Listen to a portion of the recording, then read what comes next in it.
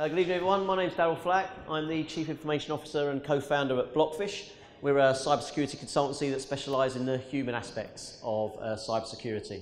I'm aware I'm the last thing that's leaving you from here to the free drinks, so I'll rattle through at quite a fast pace, but if you have any questions, just feel free to shout out as we go. So most people's view of cybersecurity and hacking normally comes down to something like this. So has anyone seen Mr. Robot before? Yeah. So obviously this is a series on Netflix, and this is a stereotypical view that you'd normally see. Hollywood likes to paint a picture that all the hackers are disaffected youth with a hoodie, sat behind a computer, doing lots of technical things. The reality is that that probably has changed over recent years. A lot of the tools that you need to do some of these hacks are freely available on dark web at a very cheap cost. And it's become ubiquitous in the fact that if you want to gain access to systems, in times gone by, you'd need people like this to do all of that work for you. Whereas now, actually, why go through all those technical controls when you can just phone somebody up, ask them their password, and potentially they'll give it to you and give access to all of their systems. So that's going to be the essence of what I talk about tonight. So 91% of attacks generally start with a phishing or spear phishing email. That number's pretty staggering. Kieran Martin, who's DG of National Cybersecurity Centre, has said it's not a matter of if you're hacked, it's a matter of when. And there's no technical control in the world that can stop somebody at the end of a computer clicking on something they shouldn't. So that's quite a depressing view on the world. I tend to take some of that in a little bit more positive view. And what does that generally mean from our perspective, and what is social engineering? So there's one, God, that's not come out very well. There's one definition, which is the Wikipedia version. Obviously, I do lots of my research there. That says it's the ability to manipulate people into performing actions or divulging information. But I think it's a bit stronger than that. I think it's more around the exploitation of trust. And it's not just about manipulating people into performing, into divulging information. It's about getting them to perform acts. It's about getting them to do something that you want them to do. And there's nothing new about this. This has been around in history for millennia. Ever since the beginning of man, there's always been people that try to trick other people into getting something that they wanted. And there's been various examples of that throughout history. And sometimes on my slides I have a timeline all the way through, but given the time pressures we're under tonight, I'll speed through. So why are those things possible? Why is it easy? Well, there's it's a famous doctor, I wish I hadn't put the animations on now, called Robert Cialdini, who has 6 key factors that he talks about around influence, how every human being is vulnerable to certain influences. And I'll run through them very briefly. The first one, and the reason why it's first, is because it's the one that invariably when it comes to social engineering is the most effective. It's authority. If something is deemed to come from somebody in authority, then people are way more likely to act on it. So if people receive an email thinking it's from their boss or thinking it's from somebody senior, they're more liable to act on it. There's various examples where people are stood there in lab coats overlooking somebody in an experiment, giving electric shocks, and it's amazing that people will go into the danger zone because somebody tells them to, because they've got that look of authority to them. Consensus, that's very much where you're just following the trend. All of these things, by the way, is exactly what we're all focused on when we're buying stuff. It's what marketeers use all the time. Everyone else is buying it. It's the new big thing. Go and buy it. Equally, if you're trying to social engineer someone, make them feel like they're the ones not doing what everybody else is doing. Consistency. If you started something, you'll continue with it. And I'll come on to an example in a social engineering exercise that I carried out a few weeks ago. If you started down a path, then it's much more harder to break that path of action as you go along, and you become more and more committed. Similarity. You're much more likely to do something if you feel that the person is similar to you, if you feel like you have things in common with that person, if they're asking you questions or requesting things of you that you would do for them. Which leads on to reciprocity. If somebody does something for you, you do something for them. Again, in a moment, I'll give you a quick example on a social engineering exercise where we use that all of the time. And again, if you're thinking about marketing, buy one, get one free. Oh look, they're giving me something. Loads of people outside a railway station giving you free stuff. They're not doing it because it's free, because they want something out of you. And scarcity, time limited. Do this now, it's going to run out in a few minutes' time or a few hours' time. So these are the things that we're all susceptible to and we're all vulnerable to. But what does that mean in terms of organisations? Why would you be a target? Well, it's pretty simple really. Do you have access to funds? Do you collect or process personal or sensitive information? Do you possess or have access to intellectual property? Or do you have clients or suppliers or partners who do any of those things? And I'd be pretty impressed if there's any organisation out there that doesn't tick one or many of those boxes. The reason is we all have something of value, whether it's your personal lives, whether it's your personal bank accounts, whether it's the information that you hold, whether it's your address, whether it's your details, whether it's your corporate assets, your intellectual property as it says up there, or your know-how or your knowledge. Somebody wants that because it's valuable, and why start from the beginning when you can have a head start and get it from somebody that's already there? So I'll give you an example. This was an email that I sent to a financial services organisation in London. Very straightforward, looks like it's coming from HR, but you can see that the domain name isn't a real domain name, and it's very simple. Please find here company announcement about the increase in your annual leave entitlement. Not too much on there, high importance.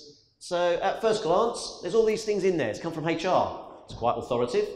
There's something that's in there that's quite urgent actually. There's a company announcement about an increase in my leave entitlement. I want to know about that. So you think that isn't, I would spot that. But of these 278 staff, it was sent before 9 AM on a Wednesday morning. We generally find that if you send phishing emails early in the morning, people are on mobile devices, they're not likely to see the email address fully because it will just be a display name, they're rushing and they're more likely to fall for them. Of those, 50 emails bounce back immediately. That's generally people out of the office, people who are sick, or sometimes organisations don't always keep their distribution list up to date, so people have left the organisation but have still got their emails out there. Of those 50, 57% open the email. In itself, that doesn't actually mean too much. All that does is confirm that it's a valid email address. So not too much of a big risk about that. Equally, if you're opening emails on a device, normally they download all of the images. So the way we know how people open images, we stick a 1 pixel in the middle of the email. That as soon as you download the images, that pixel becomes active, and we know. That's how marketeers use it on websites as well. So nothing too wrong with that, and most of those would have probably been mobile device users. 52% then clicked on the link. So if you think about the reason of having the link there, the purpose of that is that hidden within that link could have been all sorts of things like ransomware, keyloggers, malware, all those sorts of things. That's how the payload of these attacks get distributed to machines. Of those 52%, 31% submitted data into a fake portal. So off the back of this, we created a portal, company logo, put your Windows password and username in here, and you'll see it. So 52% clicked into that and submitted their personal data. After that, we put a dead page in there. So if they put their data in, it would just be a dead page.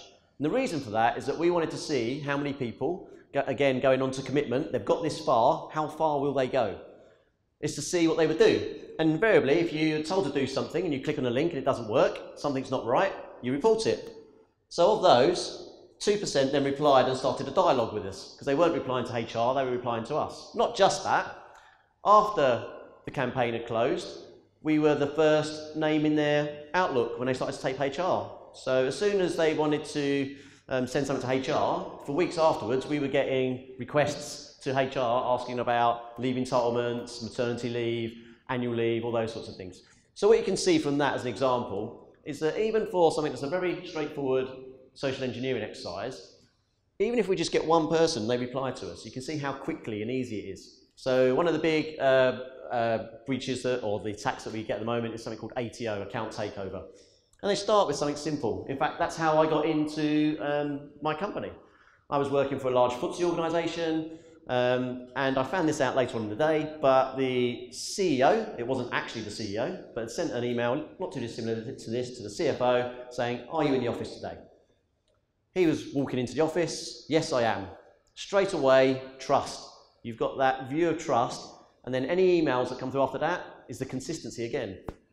We're buying a company, it's very top secret, I need you to be able to have some funds ready to transfer later, will you be available around midday? CFO replies, yes.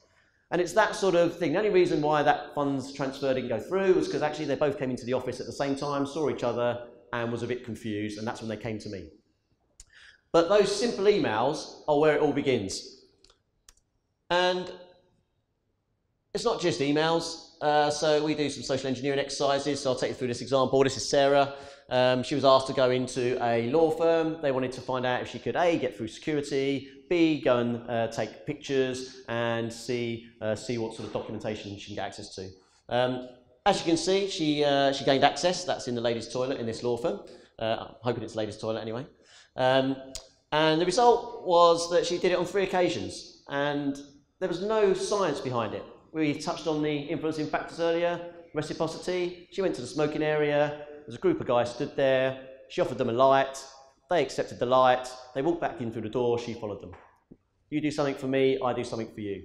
It's also very much a geographic thing as well. In the UK, we're all very polite.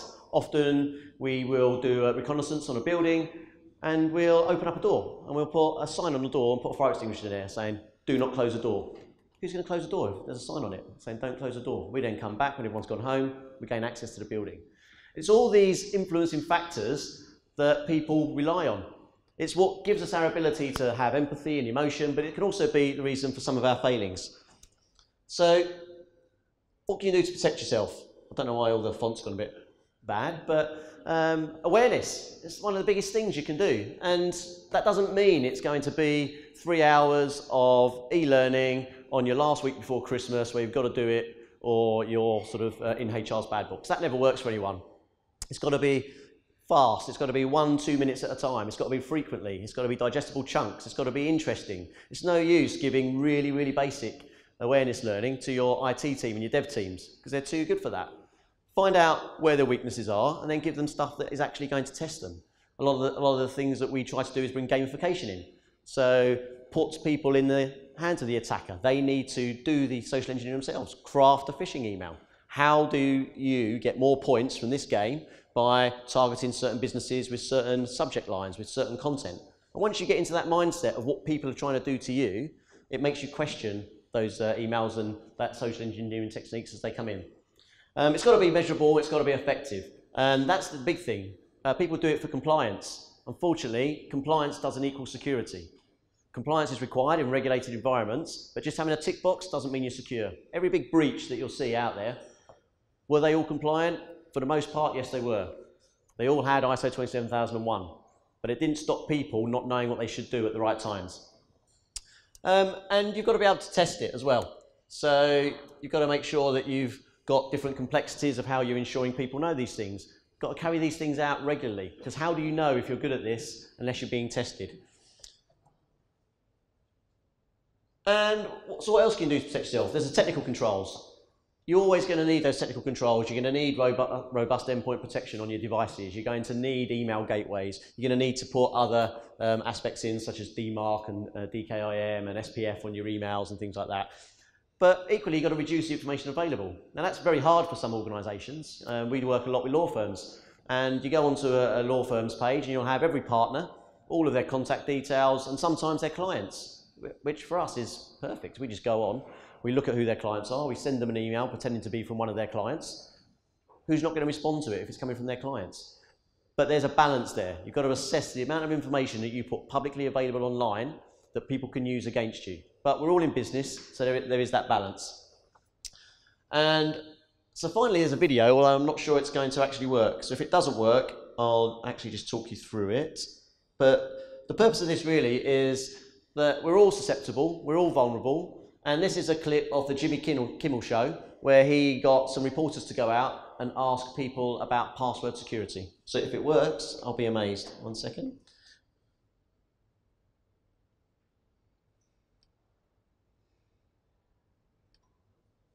No.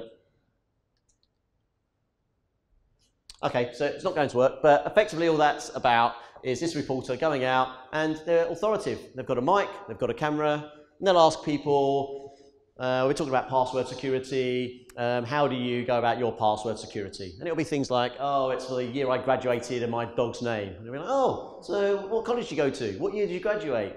Oh, do you like pets? Yeah, I like pets. Have you got a dog? Yes, what's your dog's name? And it's those sorts of things where even though it's all done within 2 or 3 seconds, people are looking at the camera, they are looking at the person of authority, and it makes them do things that their brain wouldn't otherwise tell them to do. So have a look, it's on YouTube anyway, and there's lots of examples of these types of social engineering. Just because you fall for it doesn't make you stupid. We're all susceptible. The trick is being able to understand at what point you realise something's wrong and then report it as soon as you can. Happy to take any questions afterwards. Thank you very much.